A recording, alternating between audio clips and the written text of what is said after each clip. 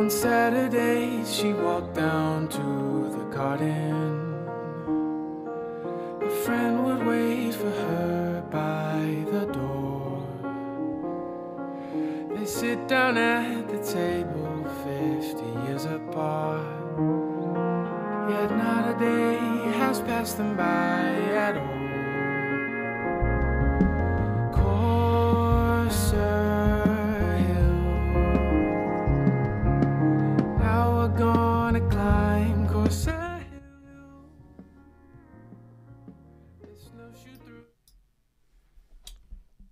All right. Welcome everybody back to the Ropeadope Lounge in VR and here live on multiple channels. Thank you for tuning in. Bear with me as I check tech as we go. This is all very complicated. First, I want to say what we're doing. The Ropeadope VR Lounge is patched into this Zoom meeting and vice versa. So literally we're bridging alternate reality with virtual reality. And the beauty of it is that we can then talk to each other. And so if you're watching this, you have the ability to observe in on YouTube and on Twitter and other channels, but you also have the opportunity to participate if you have been in VR and can go to altvr.com. DJF688 is that beautiful room that you see there, and we will be in and out of that room, and we'll be hanging after this to chat with people, so please join us. This is called Healing Sound of the People. This is episode 2, and the whole thing is created by Dorian Wallace, and what he's doing here is both writing a book and also making a record. This is a whole new way to do this. There are going to be 8 episodes, so join us throughout the early part of 2023 and participate in that way. So without further ado, as they say, I'll pass the microphone over to Mr. Dorian Wallace. Welcome. Yeah, thank you. Thank you so much. Really glad to see everybody, and glad to just have involvement yet again. So last episode was around the concept of music and consciousness. And so what that means is just where does music exist within our own psyche, as well as how does music impact social consciousness. And so that's where the second episode is themed around music and community. And this is got 2 areas. Obviously, I am interested in social-oriented music community making. But there is also an element of antisocial music making. I've been just kind of going through a big cult phase, learning about different dangerous cults and dangerous hate groups. And it's really wild how music is actually used as a way to trap people into these spaces. And so it's almost like the Force in Star Wars, where there's the good side and the bad side. But anyways, the guest I have today, returning from last episode, is the great Lisa Marie Simmons, who's a fellow Ropeadope artist, really amazing jazz singer. Just sent me a video that we might check out some point today. If not, it'll definitely go in the chat. And then I have my partner in justice, DeMaurice Steely, who I do a lot of organizing with regarding Maderi music and working with violence-affected and justice-involved individuals. And then new with us today is Annie Levin, who's a comrade of mine from the Singing Solidarity Chorus. And Annie was just very heavily involved with the recent New School strike for adjunct professors. And it was just one of those things where the timing kind of lined up perfectly. And it was like, Annie, do you want to come on to this panel? But before anything, Lewis, could we take a listen to the first video, and just a little bit of background? This is just a improvisation on the classic protest song "Which Side Are You On," which was written by Florence Reese, who was the wife of a union organizer, Sam Reese, during the union mine workers in strike in Harlan County. And I've always this song has actually stuck with me in a very philosophical way, because the question is always, which side are you on? If there is an issue that needs to be addressed, you're going to lean some kind of direction. And so this song has always been kind of meaningful for that. So if you can cue that up, and then we'll start the conversation. Beautiful.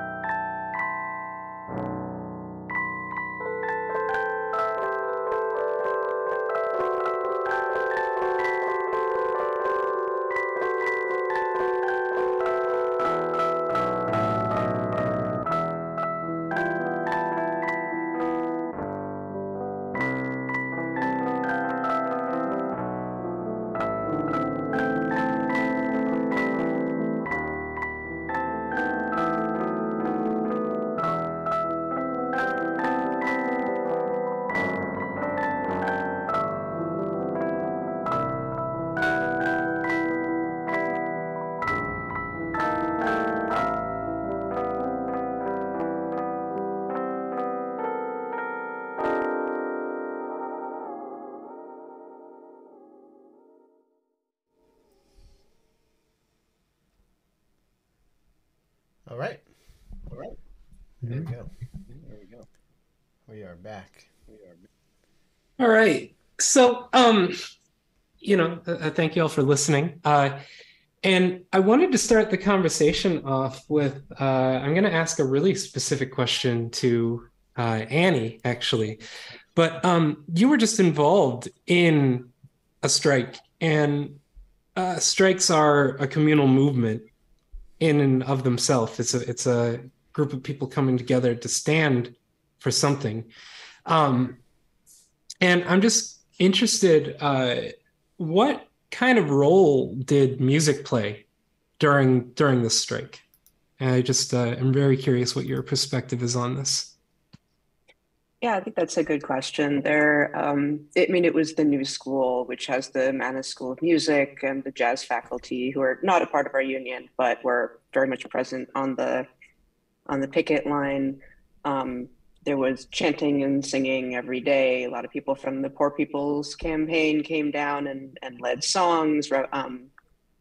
The Rude Mechanical Orchestra, which is a popular New York City protest brass marching band, was there on the first day of the strike, and there was like chanting and singing was a daily thing. And I think a lot of the we called them picket captains or marshals on the strike had to lead the chants, and these were people who had not done this before, and they wound up having to train their vocal cords to keep it up for hour after hour after hour after hour of yelling, singing into a megaphone 3, 5, 6 hours a day. I mean, you would have one person do it the entire time, but you always needed to have somebody to keep people moving on the picket line, because in the United States, we always walk on our picket lines. We always go in a circle on our picket lines, marching around, blocking entrances to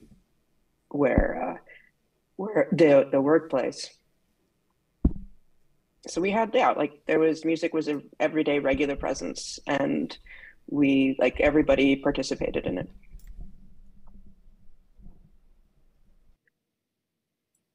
Yeah.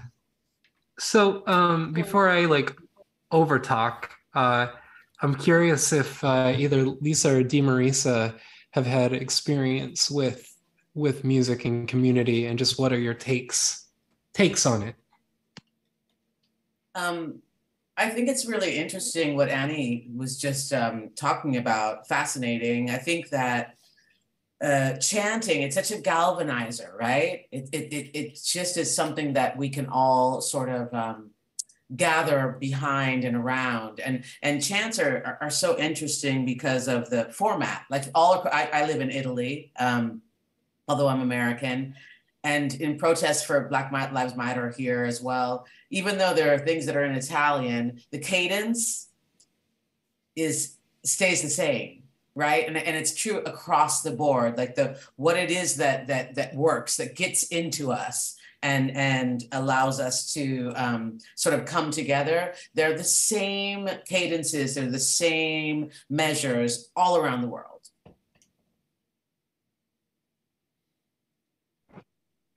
Yeah, I I believe that all of my experiences with music have been in community. My daughter is a performer, and so my first real experiences in music were in that community.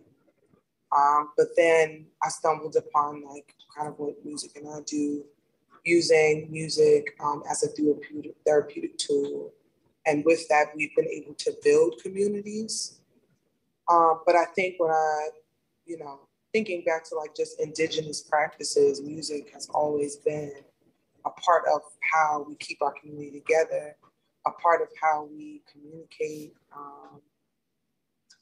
articulating our feelings, articulating the times, articulating, frustrations. And I think music is also just a universal way to organize.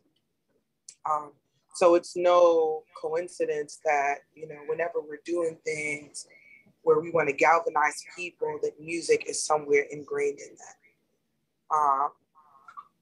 because it just does something to you, that entrainment that happens, that, I don't know about y'all, but like when I hear certain sounds, it evokes something out of my spirit. The music will dance with my heart, dance with just all of the feelings of being present.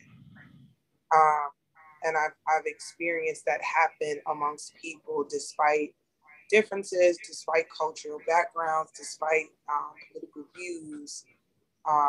You know, you get a good classic song on, people are dancing, they're communicating, they're laughing, and even those of us who don't smile often, like me, you know, you might get a head nod or a foot tap. So, yeah, so I think everything about music is communal. Yeah, it's like there's this idea, basically a hypothesis on, well, so first off, there's a concept called entrainment, and entrainment is the unconscious physical movement of the body reacting to sound. And there are other animals that experience it. Like there's like a famous parrot that, you know, headbangs. It might not be a parrot, but his name's Snowball. He's awesome. But there's also like a seal that does it. But human beings are the only species that we know of at this point that every being experiences entrainment. And what it is that when there's some kind of pulsated rhythm, humans will be consistent within a pulse. And it can be anything from, you know, finger moving all the way to your toe tapping, or, you know, full on like head banging and just getting into the groove.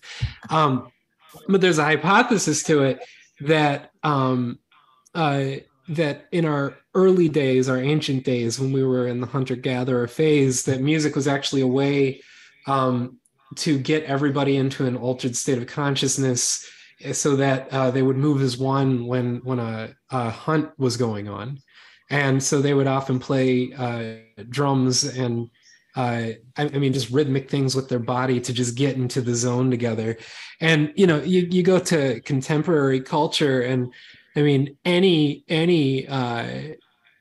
warrior, you know, like you think about the Rojavan revolutionaries right now in northern Syria, there's just a gigantic use of music before going out into potentially dangerous space. And there's just something about the entrainment, the I'll call it like the collective entrainment that takes place. And that was one reason I was really interested in Annie's perspective today, just because you know, you're a person who has tons of experience with leading crowds in song, and it you know, I'll just say, like, you know, somebody like Lisa or myself, like we're you know, quote unquote professional musicians, whatever the fuck that means in a capitalist culture. But you know, we're people who have really spent a lot of time developing the craft of it. However, I'm always blown away that everybody is musical in some way, and that we have this sort of block on who is and who isn't, you know, musically gifted. And you know, I think it's a farce. I think it's literally a false consciousness that we've kind of conditioned ourselves to believe. But Annie is somebody who has just tons of experience with music making for the community. And before I throw it back at you, just one of my favorite quotes is for the Singing Solidarity chorus that I heard Annie say at, it was actually at an event for Alexandria Ocasio-Cortez, but there's the famous anarchist slogan, "No gods, no masters." And Annie, when inviting people to join the chorus, she was like, "No gods, no masters, no auditions. All right, see you later." And I thought that was really, really brilliant sloganing. But yeah. Right. I mean, just to respond to some of the things that you've been talking about, I think I was thinking about when you were mentioning like communal, I can't remember the word that you used, entrenchment. what was the word? Entrainment. Entrainment, yeah. And I remember on the picket line, we had a lot of people who had never chanted before on a picket line, who had never held a megaphone. And it is like a musical thing to be able to chant for long periods of time, even though you're not exactly singing. But then I heard more and more every day after day after day. We were on strike for 26 days, I think. And in total, it was longest adjunct strike ever. And day after day after day, I saw people get better. And I saw people kind of lose themselves in making in chanting, and sometimes they would stop chanting and they would start singing, either singing the chants or just launching into the chorus of Solidarity Forever, or Which Side Are You On? And they just get better and better and better at it. And eventually we had this like core group of, a lot of them were students, undergraduates who were out supporting their teachers, and they had the megaphone, and they would like get together in little groups in the middle of the picketers walked in a circle around them, and sometimes there'd be a couple of like music professors there playing horns, playing drums, like a guitarist, and they'd form a little ad hoc band that would play along to the chanting, and they just formed their like a little community. Day after day after day of like, and learn how to inspire people to keep going, to keep the energy up, and they got better at it. And then a few days before the strike ended, a group of them, and I think a lot of like our core like student supporters were a big part of it. They had a rally and announced that in order to support their teachers, they were going to occupy what's called the University Center at the new school, which is this giant neoliberal boondoggle of a building that they have not finished paying for since the 2008 recession. And it's currently being occupied by these undergraduates who were our student supporters, who have we got our contract, but they're still at it. They're still occupying the building.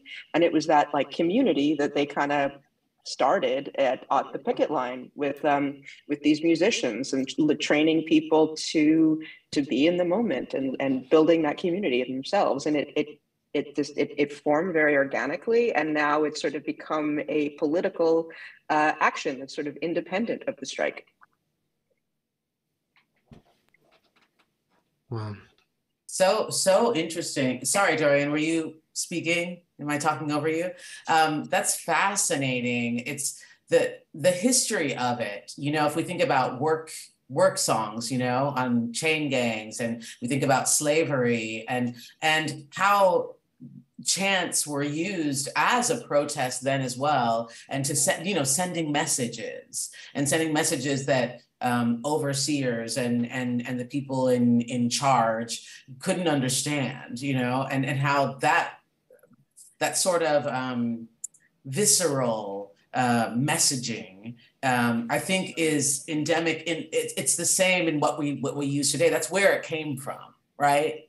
Those are the roots of what we're using today. I love the fact that you were saying, Annie, that people got better and better at it. You know, it's like a mantra, right? It's a rhythm, and it takes you. And when you feel the power of it, you can't help but try to expand upon it.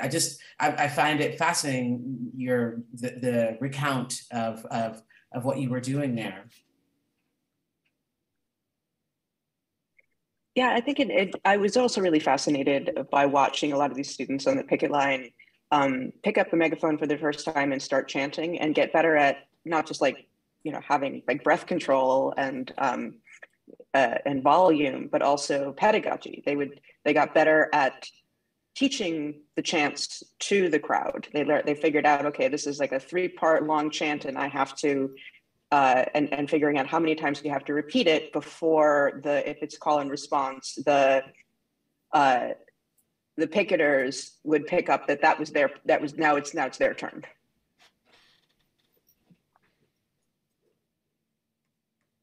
Yeah, I agree. I think that is amazing to hear, but also how, you know, you guys as a community, you know, standing up against this thing, manifested into a whole nother community. And, you know, I think that's the beauty of it, you know, especially Dorian and I think get to see that happen quite often.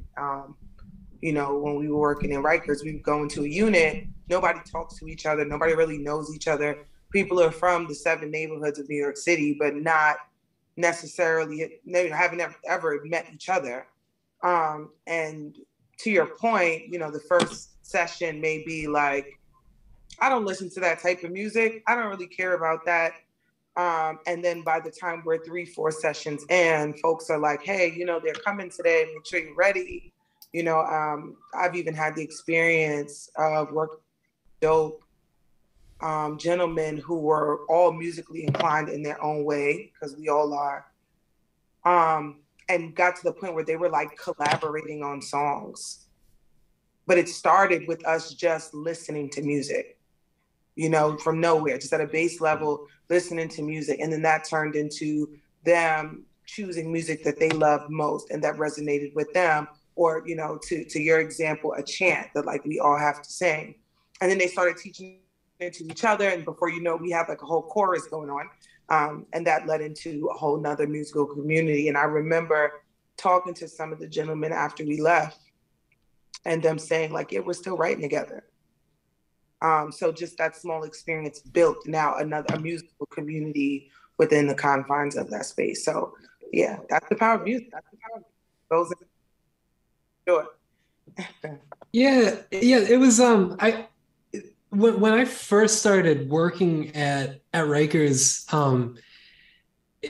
I had like this old guy experience, like holy fuck, I'm actually in the next generation, because like, you know, it's that kind of like I wanted to relate to the folks, and it was like, yeah, I love hip hop music, which is true, but you know, it's like the artists I listen to are like Wu-Tang Clan and Nas and Eminem and, you know, like MF Doom, and, you know, and it was like it's just very clear that, you know, that's like a lot of the gentlemen, you know, well, the people, you know, not just men, but a lot of the individuals we were working with were like, that's what their parents listened to, that kind of music. And so a lot of the folks, they listen to drill music, you know, specifically Brooklyn drill. And when I first heard it, it actually, like, I had the old person experience where it was like, what the fuck is this shit? Like, it's, you know, like the lyrics are like blunt and kind of stupid, and like the beats are good, like they're good, but like they don't sound like, you know, as like sophisticated as, you know, some of the beats that I like. But it was actually a Chef G interview where he was talking about how you know, just drill music, and he was like, yeah, like, you know, we can do all that poetry shit, but we're still getting shot by the fucking cops. So we just say it as it is. And like, it just like changed my entire perspective, where it was like, this music is created, the beats are made on open source software. So a lot of people are making things on like GarageBand or Audacity. So it's like, that's why the beats sound the way they are. And then the lyrics, it's like, they're blunt because because they want it to be blunt.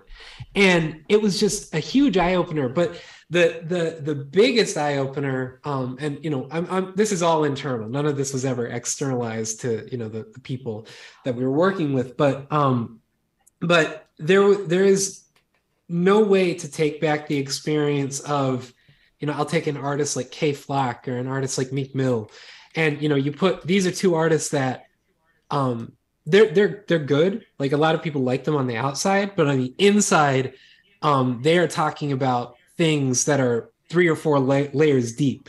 That if you've never been locked up, you're not ever going to understand the visceral somatic experience of what these artists are saying. And, you know, just being in a room listening to K Flock, and there are 40 people just in unison, like bobbing their heads, and they know every single word. And it was one of those, like, I'll never forget that. And it was just an eye opener where it was like, oh, my initial like response to this music was because I was coming from a different perspective. And I'm coming as like an open-minded person, and I still had like a visceral response, but just the realization, it was like, well, that's because the music is not coming from a space that I'm coming from. It's coming from another community. And yeah, I don't know if you have any thoughts on that, DeMarisa, just because you were also in the rooms a lot of time when Yeah, that was happening. yeah. I definitely the visuals that the words created myself like Your microphone got real weird. oh, are we good now? Are we still weird? You're good now. You're good now. Yeah, so I definitely use the lyrics of the songs and like being in those spaces to bring myself into the space, like of where folks are coming from. Also just being upfront and saying like, yo, these lyrics are hard to hear. Why are you guys writing this? And I remember a young man said, this is the news. And so like the reason why we write these songs is to let people know what's going on without having to, you know, be on the phone or be on Facebook. A lot of it is a response to, I don't know if you guys were aware, but I think it started about 8 years ago. NYPD was going into like New York City housing developments and doing raids. And they were taking hundreds of young people out at a time. And most of the cases were around social media. So they were using inbox conversations, Instagram conversations to say that these young people allegedly committed crimes. And a lot of them were not true. And a lot of young people went to prison for 8, 10 years. Some are still in prison from those raids. And they went through each housing, they're still doing it, but they went through each housing development in each borough one at a time to do this. So the young people got smarter. And they're like, so we're not writing each other on Instagram. We're not writing each other on Facebook. We will put in code, similar to what you were saying, Lisa, about like how we used to kind of code the news so that the overseer didn't know what we were talking about. It's that. And so from that lens, I'm like, y'all are freaking dope. Because all I hear is, ha, ha, ha. I don't know what you're saying. So you definitely decoded it for me. But just to be that creative, just to think, you know, on your toes in that way, because, and also understanding the importance of like, yeah, I might be from Harlem, but my brothers in South Africa need to know what's going on too. And my brothers in Astoria need to know what's going on too. How can I communicate the message without, you know, getting caught up in the legal system? So it gave me a new appreciation for drill music. And definitely the hardest part is that, you know, most people have a visceral response to the sound and to what they're saying. But when you know that these are young people's experiences, my thought is like, how are you not heartbroken with that? You know, it has to be heartbreaking to know that young people, 13, there's a young boy now who's doing drill. He's like 13, 12 years old, are experiencing so much death, are experiencing so much, you know, just homelessness, other things. I'd rather have a visceral response to that and, you know, so yeah. Wow, that's incredible. I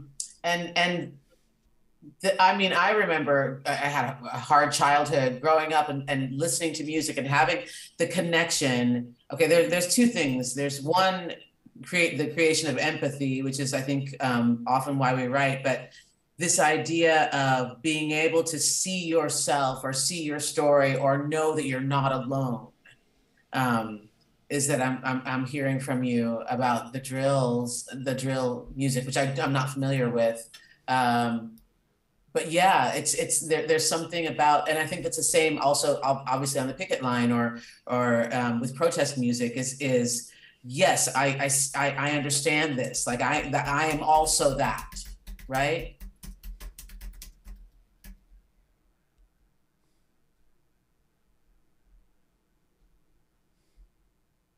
Yeah, I have I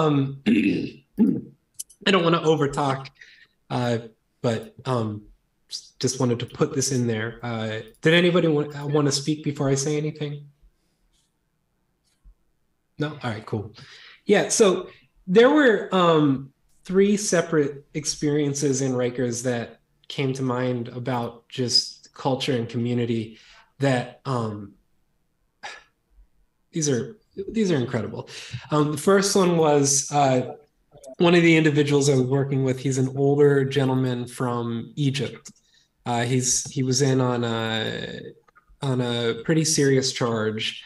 Really nice guy, really talented. I'm not going to say why because I don't want to say who he is, but he's well known to a certain extent.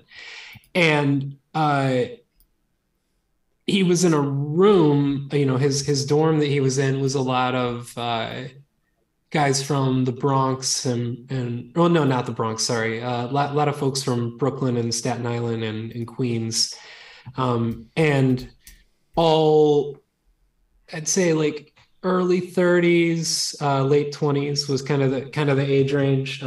But this Egyptian gentleman just didn't really participate in any of the music experiences. And, you know, I asked him, it was like, yeah, like what kind of music you like? And he was like, oh, you know, I'm not, I don't really listen to music. It's like, okay. So I figured out how old he was and Googled, what the, you know, Billboard charts were in Egypt in the 1980s and just downloaded a whole bunch of songs because you have to download music to bring it into the jail. And without telling him, and I didn't know any of these songs nor understand any of the words, but I hit play on one of them, and it was this Egyptian song from the 80s, pop song, and he's on his bunk and he just like shoots up and he comes running into the room with everybody. He was like, how did you know this? No.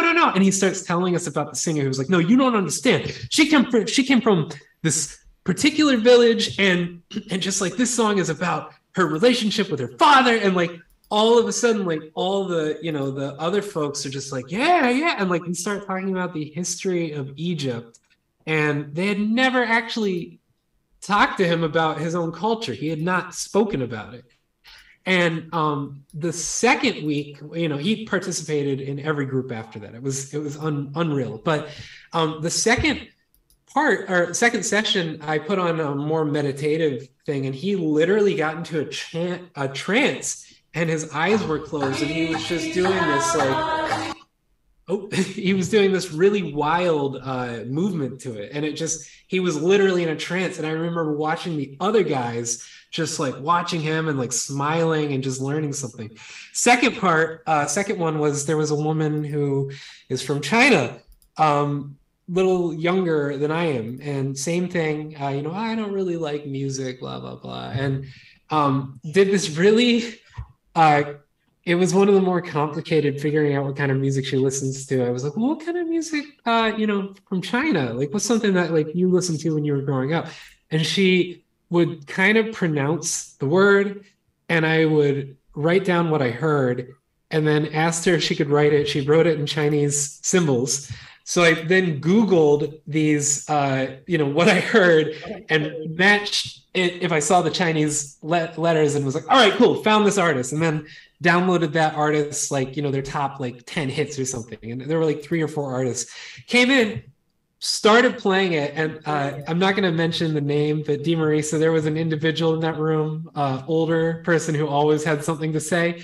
And this older person, she was like, I don't want to listen to no Chinese shit. Sorry if that sounds offensive, but that's exactly what she said. And then literally started hitting play, and she was like, that's pretty good. And it was this big moment of where this individual experienced their perception on what a culture was, and then all of a sudden learned so much just from that musical experience.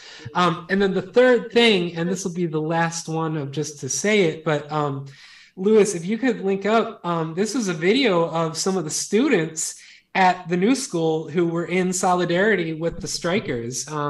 And I don't know where this video came from, so Annie, maybe you can explain it after we take a look at it. It's really short, but Louis, if you could sync that up. All right, it's going to take a minute to adjust it, but here we go.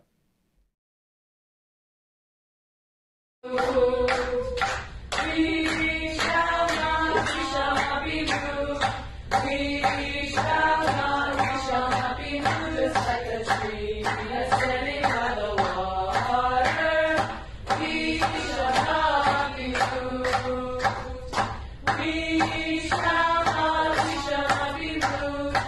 We shall not be moved, just like a tree that's standing by the water.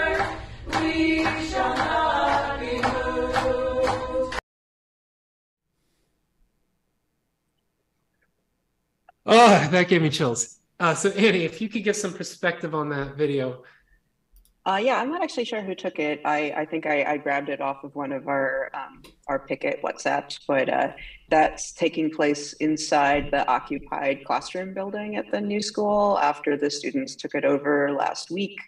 And they had been listening to, I think probably most of those students had never heard that song before the strike. And now, and they're like in there sitting in a circle singing it pretty well, with harmonies and rhythmic clapping and making like a beautiful sound. And as a sort of community collective togetherness activity because I don't know, I've never actually occupied a building but people didn't do that when I was in college, and then I kind of aged out of my Occupy years. But I think it's really very, very hard to keep it going. Like with anything, like with a picket line, like it's not hard to put a picket line together for one day. Well, I mean, it is extremely hard. I won't say that. It's very, very hard. But the hardest part is like the 13, 14-hour picket line day, and then having to get up at 6 a.m., 5 a.m. the next day and do it again, and then do it again, and then do it again, and what it does to your body, and having to do that every day, and then having to simultaneously keep up your energy so that you can inspire other people to keep coming back. Like I'm a paid staff organizer for the union. It was my job to keep coming back, but we were relying mostly on volunteers, and in order to get strike pay for the UAW, you have to do a certain number of hours on the picket line. But we needed people to come even more than like the minimum. We needed people to come back the maximum number of times. And so you have to kind of put on a lot of energy to into your picket line, into your occupation to keep going. And that's what that music is for. It's just like, this is how it's a, survival mechanism. It's how you keep your action alive. It's how it gives the impression of organization. Like I think chants are good, songs are better, because you're singing, you're dancing in chorus, you're kind of imposing. That's impressive. That's like intimidating to management, to whoever is that you are fighting, and singing really it keeps your community together, and it keeps you. It literally empowers you to act collectively and with strength towards a common purpose. I love that. That's so sorry. That's so incredibly true. That's so incredibly true about the fact that it's intimidating. I love that because the power that is behind the energy that's behind those chants or songs is palpable to those people in power. You can't help but feel that. So that's lovely. I've never thought of it that way, but of course it's intimidating. That's wonderful. I want to interject here. We're coming up on the top of the hour pretty soon, and I know we have another video that we want to play. Can we shift and preface this video? Yeah. So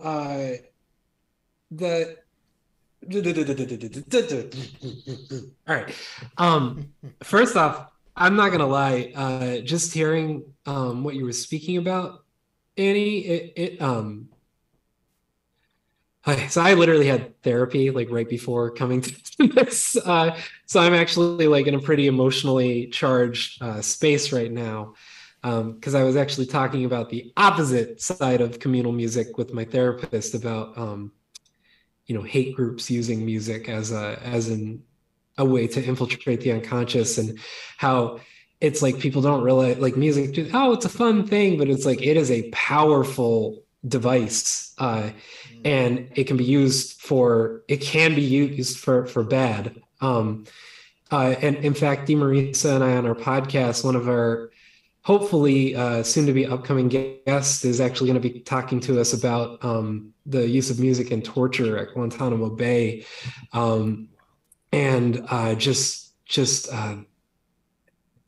Anyways, so that's what I was talking about with my therapist. And then seeing just, I'm not gonna lie, like anytime I see the youth movements or the elders, it just hits in a different way. And just seeing those youth just like singing a song, as you had said, that they didn't even fucking know the day before, and now this is gonna be with them. But there's a really famous artist, and protest thinker who was actually murdered by the state, Joe Hill. He was one of the, I don't know if he was a founding member of the IWW, but he was a major organizer with the Industrial Workers of the World. And like, I think the what they call the Little Red Songbook is, I think it's like half Joe Hill songs basically, and he would do just like parody songs of like religious hymns, basically saying "fuck you" to the capitalists. But he has a quote, and it's, "All the world is made of music. We are all strings on a lyre. We resonate. We sing together." And then the other quote, which I'm trying to find because I've used it before, but it speaks about music as a way to spread a message that if you can get into, you can use music to get into the psyche and spread a message more than you can having a theoretical discussion sometimes. But all of that to get myself down to actually talk about what the last video is. But there's the revolutionary artist Bob Marley was just a deep thinker and just a profound lyricist and a profound just knew how to speak really, really hard truths in such a digestible way. It's like, if you think about reggae music, it feels good. Like, it just feels good. I've lived, actually the neighborhood I live in now, it's mostly Hasidic and Caribbean, which are two very interesting cultures to be immersed in, because I am neither of them. But during the summer, the reggae music, it's just everywhere, and it just feels good.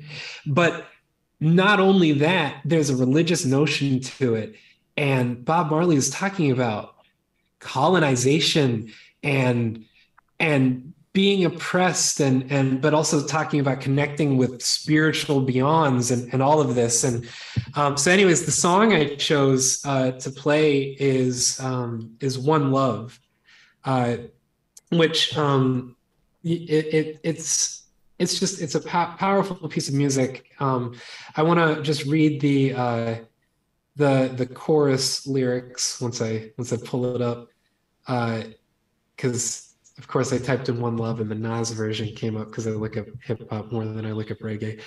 But anyways, the one thing. Okay, yeah, so the lyrics are: one love, one heart, let's get together and feel all right. Hear the children crying and saying thanks and praise to the Lord, and I will feel all right. Saying, let's get together and feel all right. And that's the chorus over and over and over again. And it's just, it's about being together. And, there's a religious connotation to it. And I think we can analyze that. I'm not religious. We can analyze that as a spiritual processing. But the last thing I wanted to say before we play the video and then get out of here with some final dialogue. But in reggae music, the rhythm,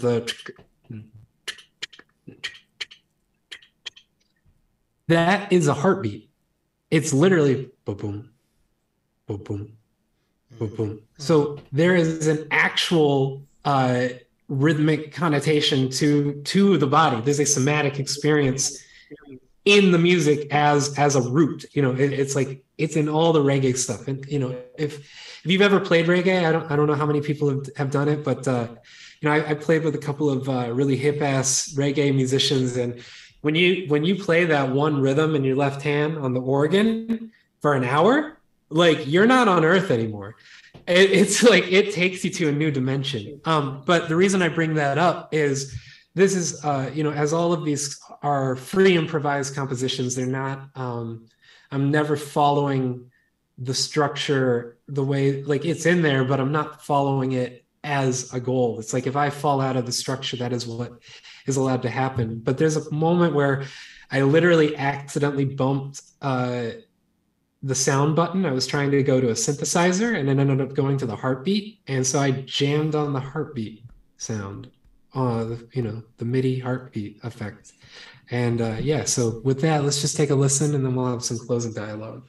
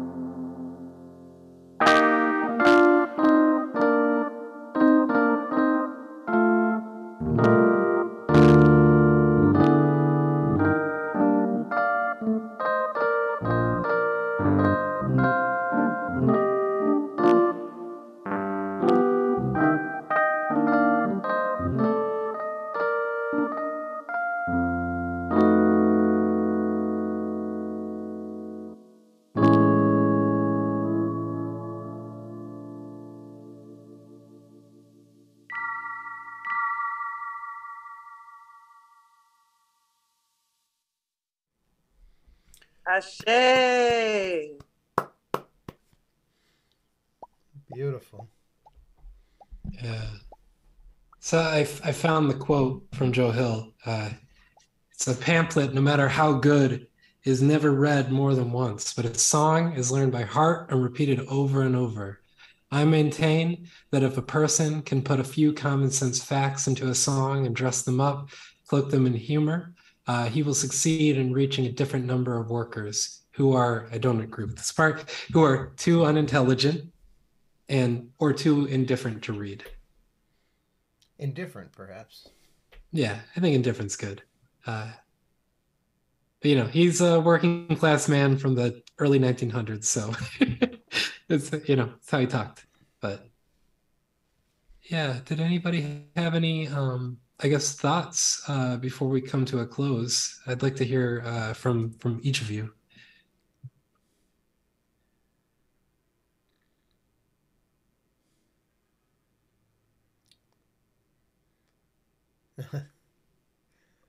I'll go first. I guess There we're we speaking.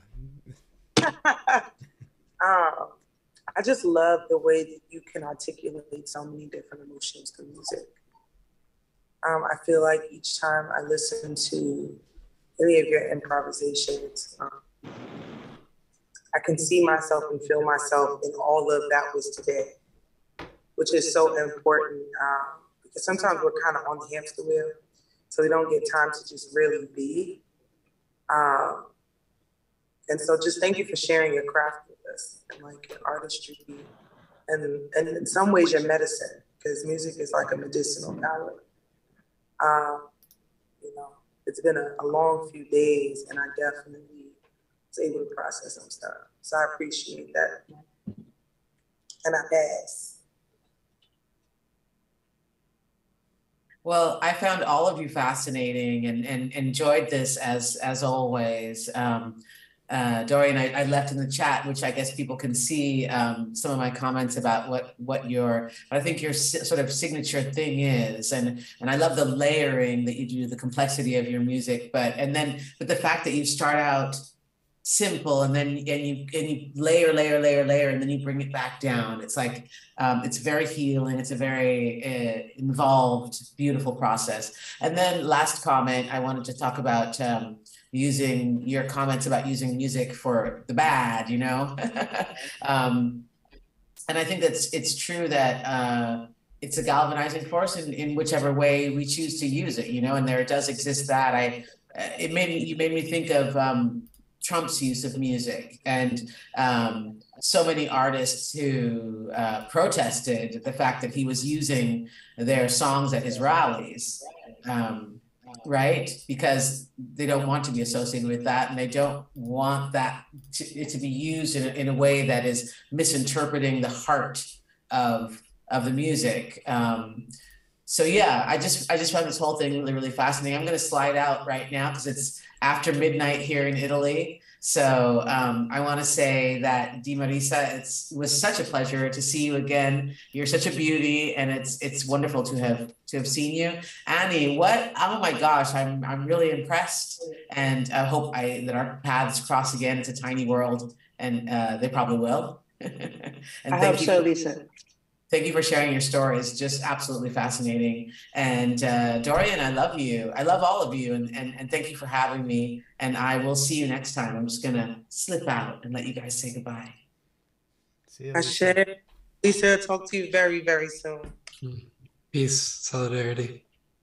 Peace. And Annie, I just want to say thank you. It takes a lot. Dorian and I know we went through a very hard time in our workplace. And so it's beautiful to know that there are people like you out in the world who are willing to go 28 days, 100 days, however many days, to ensure that people are being treated fairly. So I appreciate your work.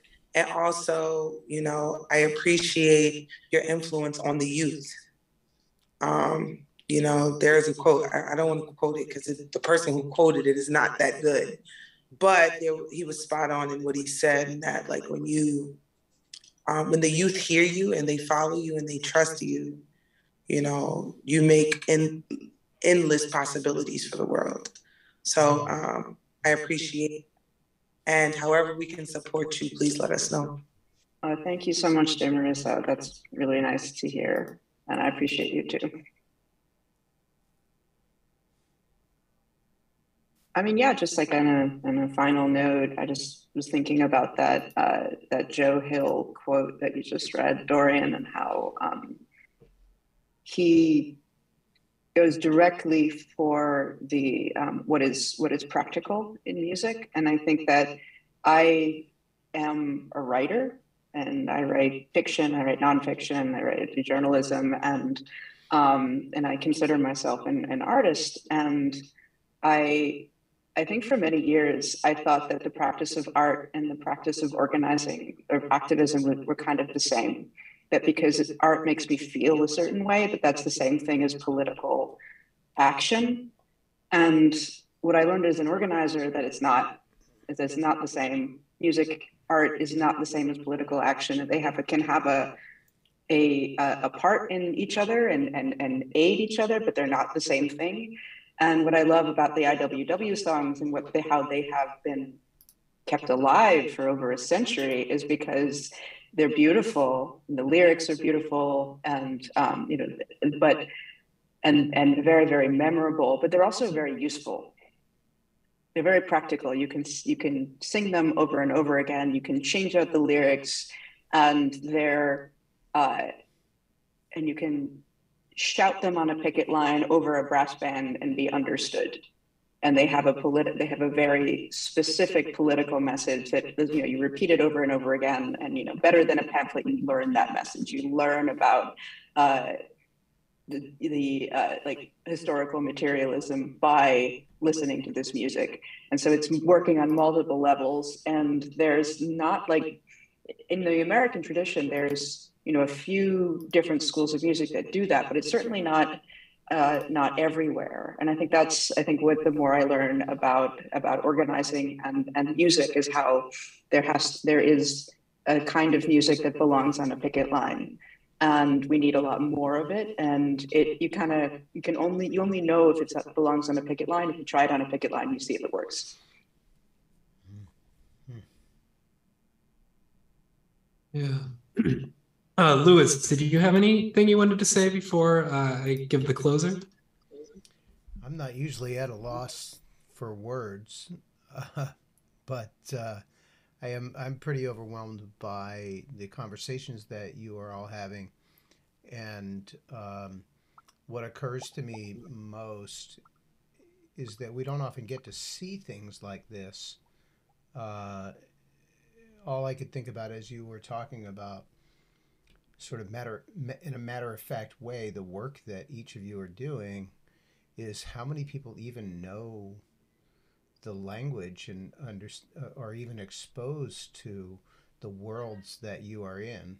So I'm really pleased that this exists to present to people. And I also found it interesting, Annie's comment about art, music, and politics or social protest not being the same, that they intersect. And I kind of sit at that intersection pretty often in my job. But it was a revelation to me to realize that they're not the same. And I guess all I have to say is I have a lot to take away from this personally, from being a part of this, you know, to think about and to learn from. And push forward, you know, because each person has a role. I'll have some closing comments because I want to kind of do my sales pitch on you know, what's coming up and all of that. But turn it back over. We still have a couple of minutes for you to wrap up, Dorian, and yeah, you know, yeah. Well, you know, I really wanted to thank you know, Louis. Thank you for the opportunity to do this entire series. And you know, record release at the end of this, and then, you know, Annie, thank you so much for coming on. You know, massive amounts of respect for the work you do, and just you know, in multiple areas. You know, DeMarisa, you know, love you. You know, you're like heart and soul kind of camaraderie. You know, it's yeah, I always refer to you as my, you know, partner in justice. And then yeah, Lisa, even though you're not here right this moment, you know, always inspired by just your organic way of understanding the human experience. Like, there's never a moment that doesn't feel authentic or genuine. Not that anybody else isn't feeling authentic in this group, but Lisa just has a particular energy that that I've really found appreciative. So to close out, so first off, I did just want to let you know, Louis, that it's titled incorrectly. It says episode 3, Youth Against Fascism. That's next episode. This is episode 2, Community and Music. So just might want to edit that, just post-production. Let it be known that counting is not one of my better skills. If I was going to make a mistake, it had to be between 1 and 3, right? Yeah. 3. We'll get it out of the way early. Yeah. But yeah, it just, you know, I'm really honored to know everybody who's on here, and one of the purposes of this is to make sure that these dialogues are happening on a more major platform. You know, I was just watching an interview with Redman talking about Eminem dissing Trump at the BET, and it's just he talked about like how it's so important to use your platforms. Like he was like, man, like he could have gone out there, spit some shit, would have been badass, but no, he fucking dissed the president.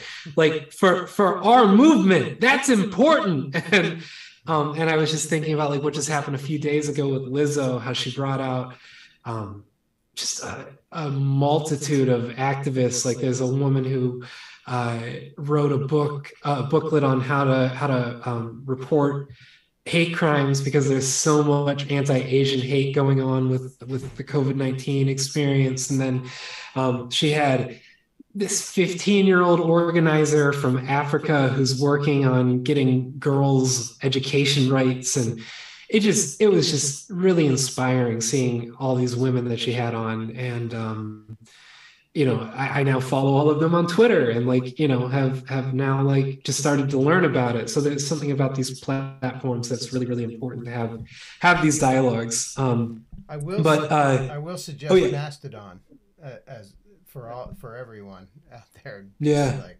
migrate to another platform where people are actually communicating with each other. You mean not where the CEO is putting out conspiracy theories that are going to get people killed? I didn't say that. Yeah. Yeah. No. So for next, the next one, I think we tentatively scheduled it for February 2nd, which is aligned with Groundhog's Day. February 3rd, yeah. 3rd, yeah. So it's February 2nd is my birthday. Happy birthday in advance. Yeah. Thank you. Wow. Yeah, so it's connected to Groundhog's Day, which I've always found some spiritualness to that, just in and of itself. There's something about the repetition, and I don't know. I hear you loud and clear in the context of everything that we're doing. It's like, are we really here again? Yeah. Are we still saying the same things on the people's minds as and everywhere else as we were years ago? Yeah. Again, literally the same thing. Mm-hmm. It's the same requests, the same actions, in many ways, the same campaigns. Yeah, there's an irony for me for today. I'm just kind of reflecting. For some reason, I started my day listening to Preservation Act 1 by a band called The Kinks. And there's a song on there called Money and Corruption, I Am Your Man, which speaks to all of what was happening in England and Ireland in his day. And I remember at the time in the 60s and 70s, people were like, really? Like, there's big stages. Music is music. Stop. Are you still talking about unions? And, it strikes true today. So it's really interesting to have this conversation tonight. I think, DeMarisa, you were going to say something? No. I'm just excited about my birthday. Happy birthday. Happy birthday.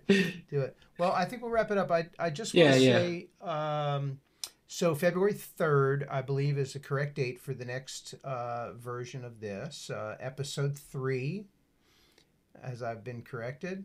I also want to remind people to follow, ring the bell, check it out on Twitter, support. This is not, it may seem casual, but these are people who are pouring their hearts and their lives and their time into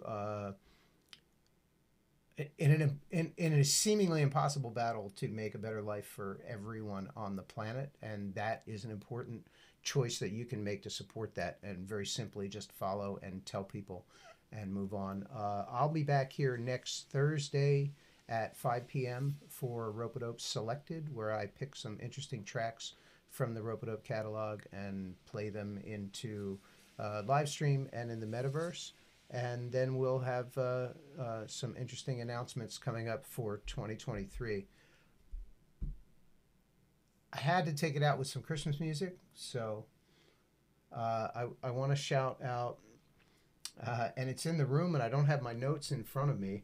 But if you look on the video, or how are they going to find this? I'm going to need a minute to figure it out. Dorian, anything else you'd like to say while I do that? I got one last.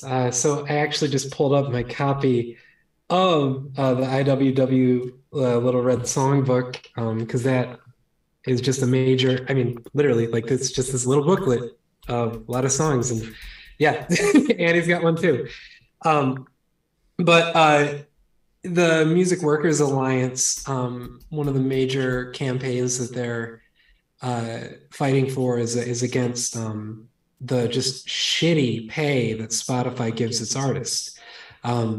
In the, they're a multi-billion-dollar company, and there's a gentleman who's one of the major organizers, also badass guitar player, Mark Rebo, but he was organizing a campaign against Spotify, and this is a song, "Solidarity Forever," where, I mean, the lyrics were written 100 years ago, and this is literally the lyric that Mark had chosen as the campaign spirit for music workers against Spotify. But the verse goes, "It is we who plowed the prairies, built the cities where they trade, dug the mines and built the workshops, endless miles of railroad laid. Now we stand outcast and starving, mid the wonders we have made. But the union makes us strong." It's the same fucking thing. It's the same fucking thing. We need to bring it all together. Thank you Yeah. all. I appreciate you.